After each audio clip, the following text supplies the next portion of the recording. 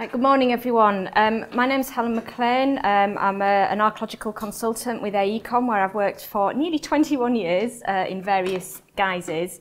I mainly work on major infrastructure projects, particularly highways, which is what I'm going to talk to you about today. So over the past 20 years, the way in which we approach archaeological mitigation strategies on major infrastructure projects has changed. While that's been incremental for the most part, we are beginning to see some more radical strategies beginning to emerge. And we've got to start working differently to get better value from our projects and better public value for money as well. And the question is really, are we getting the best results from doing what we've always done? I'm going to use 3 major road schemes from across my career, and I'll discuss how the development of mitigation strategies has changed from a real dig everything approach to more recent strategies which have brought the question of value to the forefront, with mitigation work targeted on key areas. So the first project I'm going to talk to you about was the A1 Darrington to Dishworth. This was work that was undertaken in the early 2000s. It was a new offline motorway between Darrington in West Yorkshire heading up towards Wetherby in North Yorkshire. There was very limited evaluation done on this scheme, and a lot of that was done in the early 1990s as part of an earlier iteration of the scheme. And then there was a limited additional work done in early 2001, which was just before I actually joined the company. In terms of planning background, we were in a planning policy guidance 16 world, which, while that had a requirement for evaluation, it was only where important remains were identified by research. And there's no definition of important. There was, what did you define as that? And there was nothing about examining blank areas. And while that information needed to be submitted as part of a planning application, it was very limited on what was actually required. And again, there was a huge emphasis on preservation in situ on whatever these important remains are actually considered to be.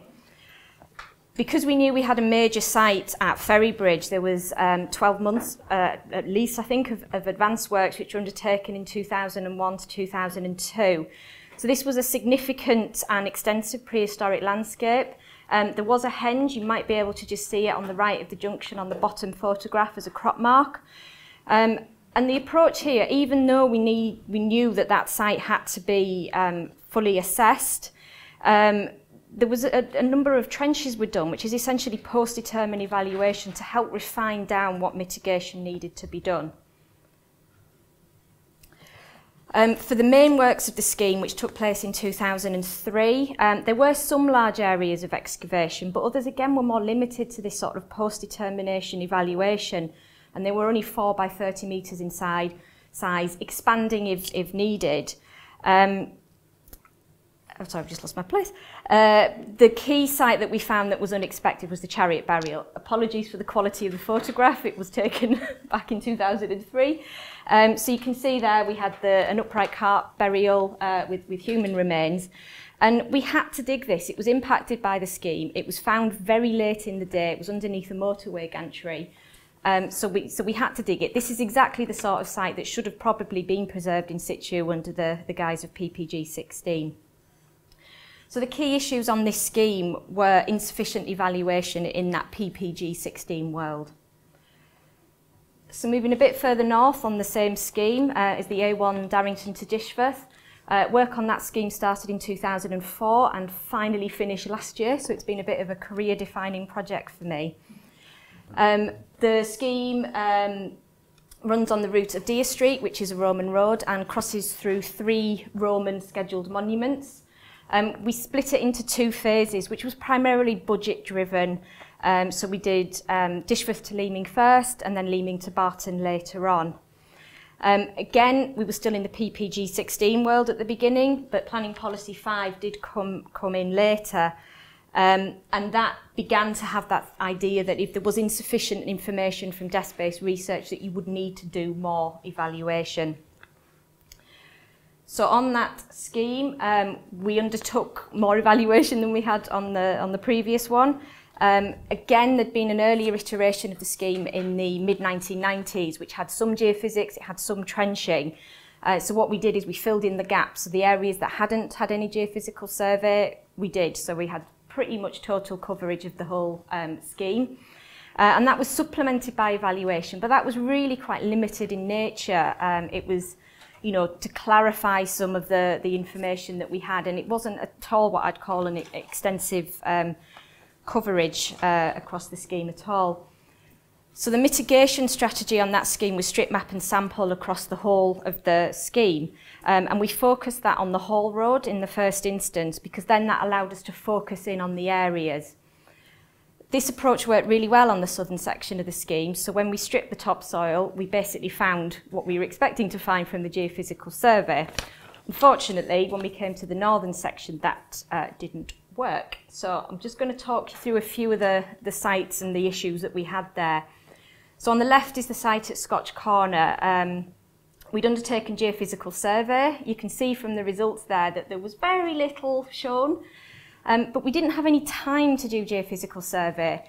The northern section of the scheme had a supplemental public inquiry, and basically as soon as they got consent, construction work started. There was no time to stop and reflect to see if we needed to do any other work. And you know, trenching this site might have given us an idea about the extensive archaeology that actually was found. This was an early Roman contact period site, probably related to Stanik, the capital of the Brigantes just to the north, and it was to do with that real early Roman contact period, and we had some amazing finds come out of that as well. The other site on the screen is at Bernesi. Bernesi is a scheduled Roman roadside settlement, and this part of the site is just to the north of that, although still within the scheduled area. And from the geophysical survey, we were maybe expecting to find field systems associated with that settlement because we were outside of the core. And we had done a couple of trenches in this area, and I think there was one isolated burial, but that didn't tell us that there was this massive Roman cemetery there with, I think, 220 burials from memory. So obviously all of that needed dealing with. So the next site is at Cataractonium. Now obviously we knew about this site. It's a scheduled Roman town. It's long been known about. But what wasn't so clear was the extent of the depth and survival of the features. So on the left-hand side is the northern suburb, north of the River Swale at Cataractonium, where trenching had been done. There's obviously been a lot of earlier phases of work, both in the 1950s when the A1 was built and subsequently. But nobody was expecting nearly 1.5 metres of stratified archaeology. The evaluation hadn't indicated that at all. And then the other site on the right was at Fort Bridge. In the 1950s, when the A1 was built, which was built in Cutting, which you can just see in the background, a new bridge needed to be built to take a local road over that. Our project engineers absolutely assured us there is no way in 1950 that they would have left the archaeology in, they'd have just taken it all out, when actually in 1959 they built the road directly on top of the Roman town. So we had quite a lot of survival there that wasn't anticipated. So our mitigation approach needed to change, and it needed to be reactive to what was found there. So at Fort Bridge, because that one was found at a critical point in the programme when the bridge needed to be built, we had to excavate a strip of the archaeology to allow a working corridor, and then the rest of the archaeology could be done.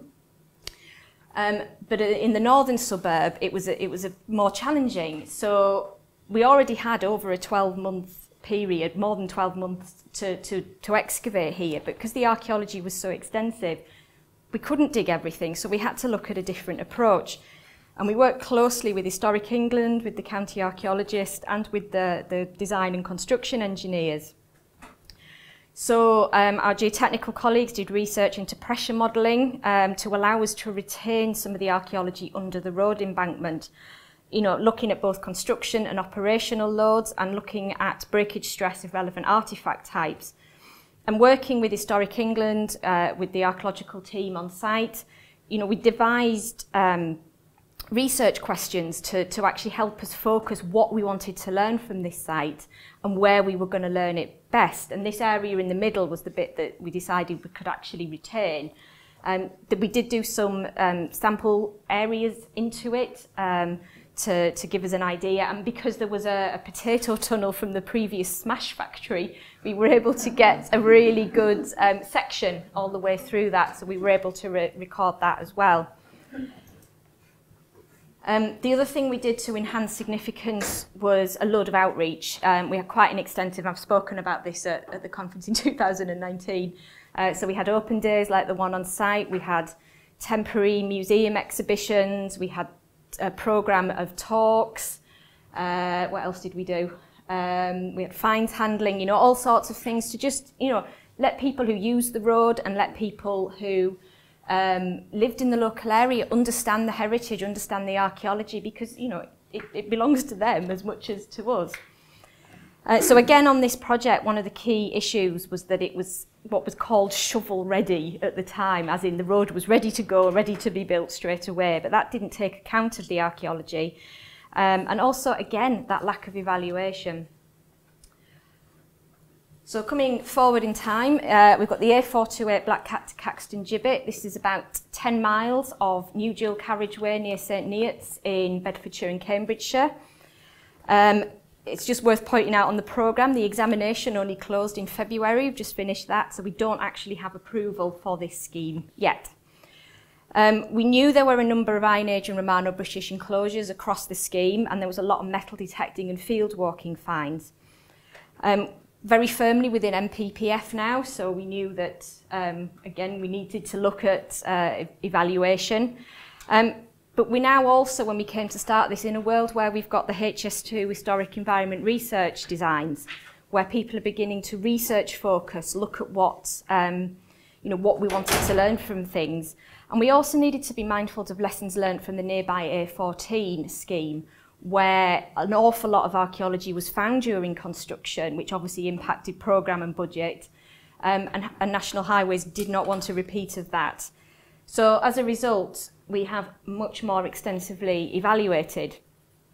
So we did about 600 hectares of geophysical survey. Every piece of ground that was suitable for survey was surveyed. And we also commissioned a review of aerial photography and LiDAR, where the National Mapping Programme didn't already cover it. And that gave us a much clearer idea on the archaeology on the scheme. We had really good results, as you can see, and the aerial photography evidence basically matched up. But that wasn't enough. You know, we know from experience that geophysics doesn't always show things. So what we then did was an extensive evaluation, which targeted not only those known sites, but also the blank areas in between, because, you know, we needed to test those. So we did 1,339 evaluation trenches in 3 phases during the pandemic, which was lots of fun. And for those who are interested in percentages, it was just under 3.5% of the scheme that was done. And what this demonstrated, that actually the geophysics was accurate. I think we found only a couple of features across the entire scheme that weren't on the geophysical survey. So because we had that confidence, we were able to develop a mitigation strategy that's very targeted. So that we've looked at the areas of where we know where the sites are. Those are the ones that we're going to dig. Those are the ones that we're going to focus on. We're not doing any wholesale strip map and record. We're not proposing any watching brief. And yes, that might mean we miss some features. But there are mechanisms in place if we do find anything really, really major. One of the focuses we had from this was research questions. It's adding value. It's, you know, we had to look at what did we want to focus the resources on, what questions did we want to learn. So every site is accompanied by site-specific research questions. And then in tandem, again, the outreach strategy. It's about, you know, letting people know and enhancing significance in that way. And one of the key things that's being done on this scheme is audience mapping, so that we're looking at not only who the audiences are, not who we think they are, but then asking them what they want, not us dictating what we think they want, just to try and sort of enhance that. So what can we learn from not only these schemes, but all the other major infrastructure projects that have taken place over the last 20 years? There's some key issues that come out time and again, and one of those is obviously lack of evaluation.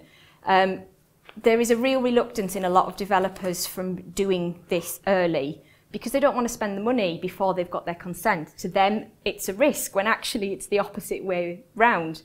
When time and again we get asked, can't we do that evaluation after we've got consent? Well, I think the answer should be no, because we don't have the answers to fully assess your scheme otherwise. Construction budgets need to be borne in mind, because obviously archaeology is only one element of the cost. And having cost certainty is also something that's really important. But construction teams add on quite a significant amount of money. And then programmes, always a factor, particularly during the construction phase. I think we've probably all been asked, why are you still in that area? When can we get on? When are you getting out? So that's, again, by knowing what the archaeology is and having these defined mitigation, you can plan that better. So what are the possible solutions? Well, evaluate, evaluate, evaluate. This is something I really think we do need to be doing more of, and doing it early, because the more information you have early on, the less risk there is later, the less risk of those unexpected, expensive, big sites during construction that take all the time and cost a lot of money as well. And we need to have even more of a research focus. What do we need to learn about the archaeology, but what will we learn from a site? We can't answer every research question from every archaeological site.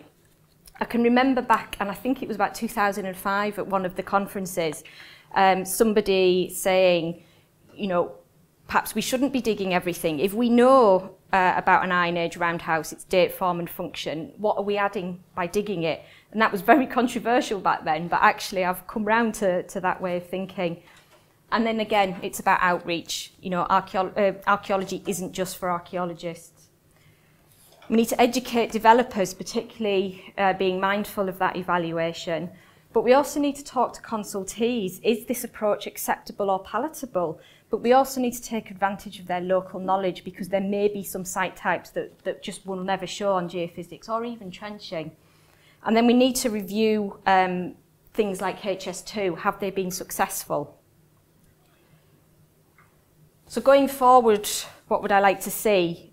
Well, I'd like to look at substantial evaluation before submission. I think we need, and this echoes what people were saying earlier, we need a targeted site-specific mitigation strategies that are tailored to the archaeology of the scheme, because there isn't one size that fits all.